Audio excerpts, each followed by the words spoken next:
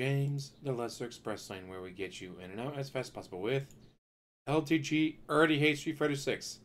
Imagine that. Let's watch. KO. Oh no. Fuck! This game fucking sucks! Tell me how you really feel there, LTG. Like, what the fuck was that fucking player do? Like, did you see the way this nigga was playing?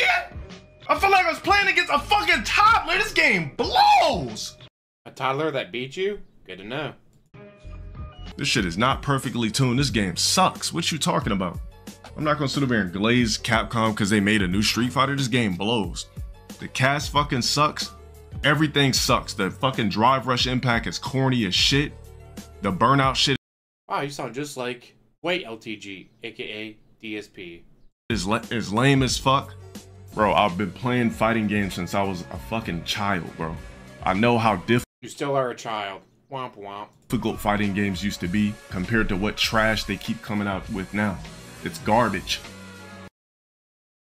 If it's garbage and it's trash, then why do you keep playing it? Why don't you, oh, I don't know, maybe get better. Get good, scrub. Get good. He's been banned and unbanned and banned and unbanned on Twitch lately. It happened so quickly. It's like, oh, hey, he was banned. 6.5 hours later, he's unbanned. 3 hours later, he's banned. 9 hours later, he's unbanned. I've been covering that, but I thought that was pretty funny.